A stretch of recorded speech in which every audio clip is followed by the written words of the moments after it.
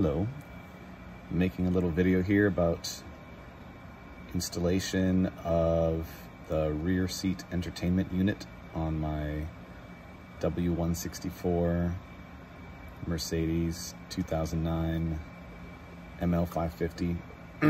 I purchased a special unit here to flash a code. More recording this for reference purpose, and if it doesn't work I can send this back to the dealer that sold me this item. It was rather expensive.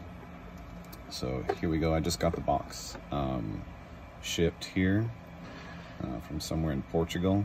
It was slightly cheaper than a similar vendor that had this thing in Germany.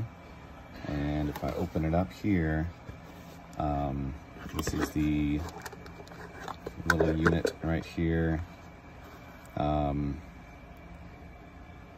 ODB N25 RSC 10 RSC stands for rear seat entertainment. N25 is version 2.5 of the COMAND head unit. And so they've got a little seal here to make sure it's used only on one car.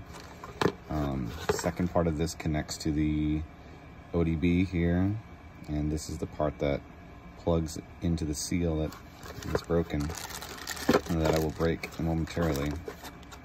So the whole point of this thing, it also comes with the RCA cables to give video out from the head unit.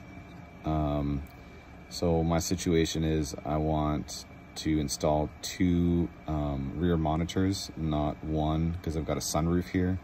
I figure my sunroof's going to get in the way of like a single monitor output. I got to figure out how to split this cable, even if this thing works. But first things first, as per the dealer, he told me to plug this thing in after starting the car, and I should see an update on the on the screen. So I'm going to just do that now. My ODB cable plug is just right underneath here. I kind of opened it up already, and you can see that's just where it plugs in, right under the steering wheel. So I'm gonna give that a try.